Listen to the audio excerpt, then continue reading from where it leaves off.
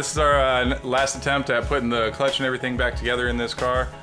We got a whole new clutch assembly, we machined the bell housing, we had custom spacers, CNC machined and everything like that. So now it's going to go together the final time, all of our clearances and everything set properly, air gaps, tolerances, hoping for the best.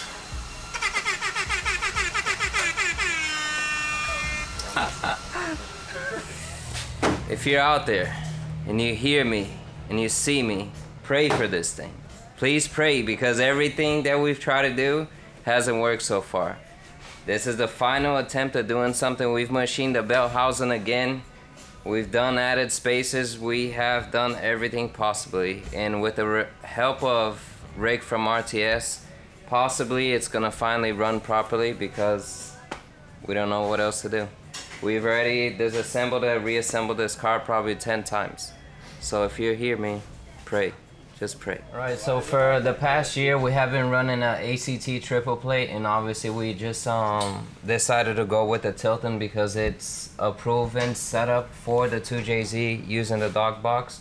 So we actually stopped trying with the other clutch because we ran into many problems with the clutch actually getting stuck, burning the discs and doing all kinds of things. So now we're gonna attempt this by recommendation of RTS, so hopefully it works this time.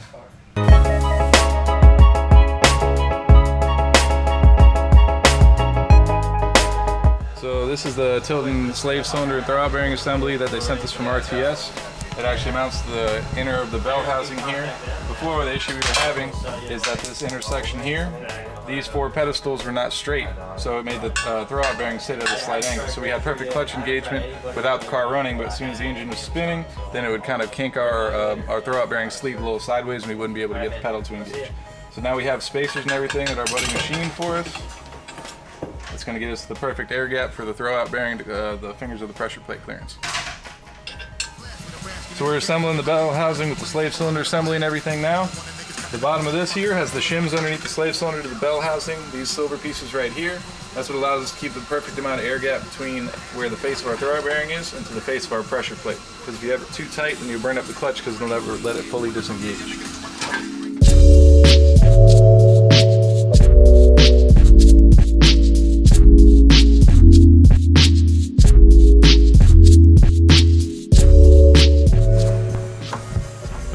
Slave cylinder, all that stuff's in. We're just bleeding it now and checking clutch engagement.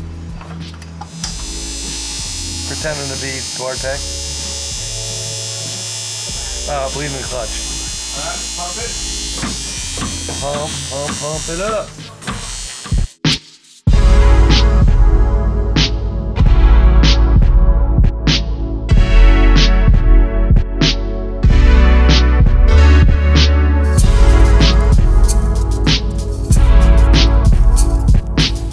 Hey, what's up? My name's Kyle. I'm one of the fabricators here at Drift HQ.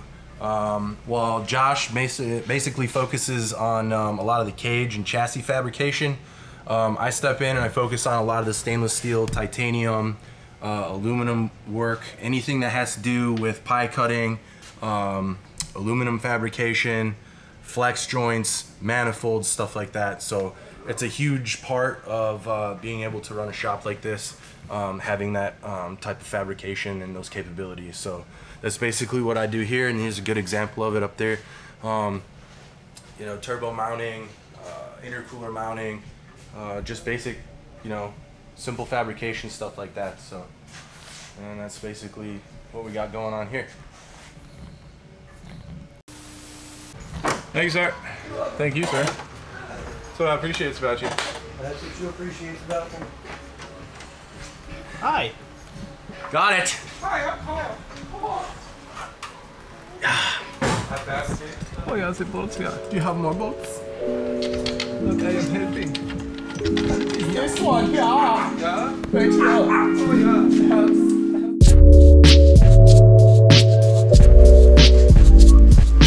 One more time. Oh yeah. Oh yeah. Guten Zeit. You're doing a great job. I'm trying. That's all I can do is put forth effort. Found this guy on the street. Just a little bit. Look at him. He knows how to tighten a wrench or two.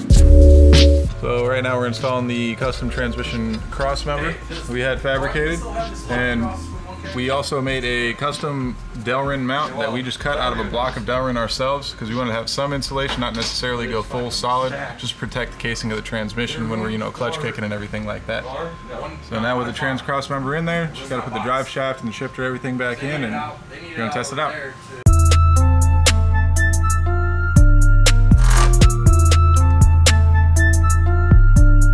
That's the drive shaft we had custom made.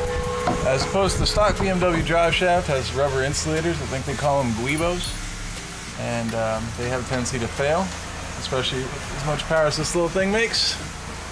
Then also it's a one-piece drive shaft, so you don't have any center support bearings or insulators we have to worry about or deal with. And also this is custom rear flange on it for the winter's quick change that we run back here.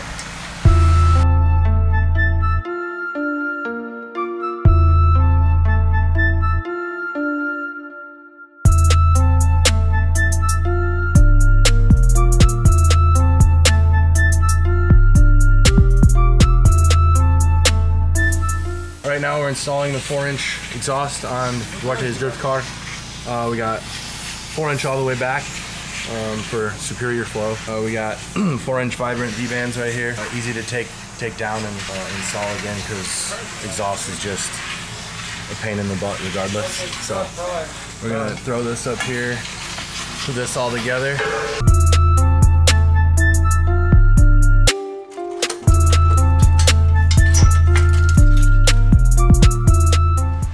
So I made this exhaust out of 308 stainless, 304, one of the two, all from Vibrant.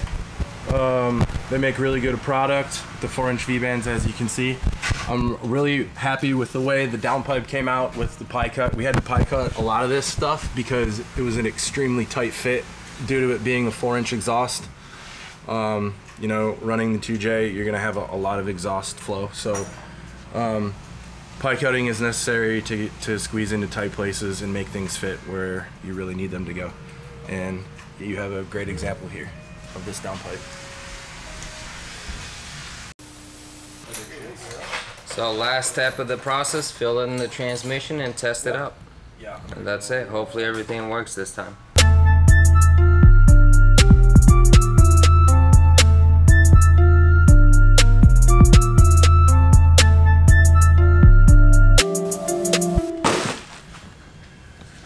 Look what we got.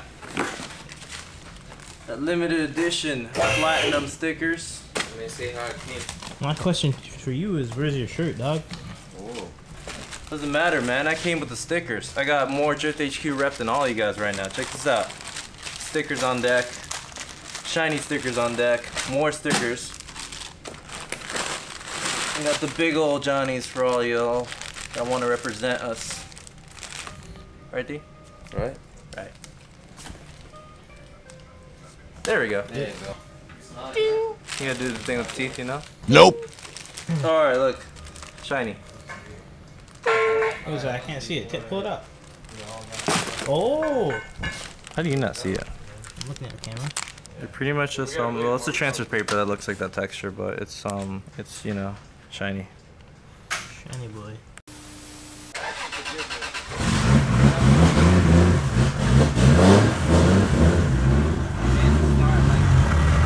See, when we pressed it before, it was just getting completely stuck. Like they would shut the car off and then it would feel like we were doing something completely wrong.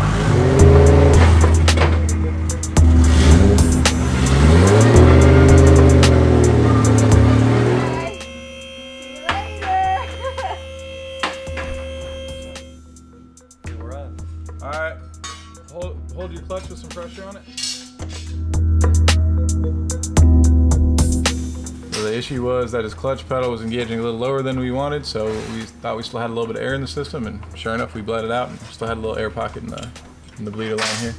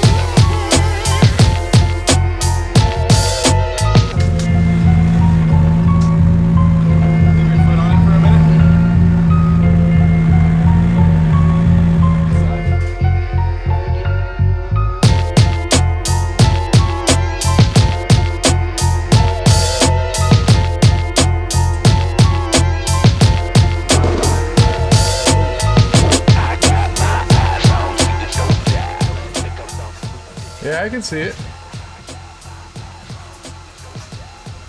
Last clutch disc isn't engaging. Even though our input shaft slipped all the way in, our last one isn't engaging. It's got to be some kind of flywheel spacer or something that we need for this. There's no way. It's still centered here. All of our bolts and nuts are in place. Yep. All of our hydraulics are still in place. No excessive clutch wear. Nothing weird going on. So now we're going to pull this apart the rest of the way. What's up, guys? After pulling the clutch apart again after a test drive, we started getting a strange noise. So we did a little bit more digging, pulled it back apart, as you can see. And we found out that our input shaft actually wasn't engaging the third disc of our triple plate. So we were just kind of gritting the input shaft into the splines of the clutch. So we found a solution for it. We're going to use automatic transmission flex plate spacer and put it behind the flywheel. That'll bring our clutch assembly a little bit further forward. And that's going to put our input shaft into the third disc. And then we're also going to have to reshim our clutch to set our slave cylinder to set our air gap. And then once we get it all back together, hopefully we'll have it ready for some testing and tuning tomorrow. Take it out to Immaculate, see what she does. Subscribe, like, follow, share, tag your friends, and see what she does tomorrow.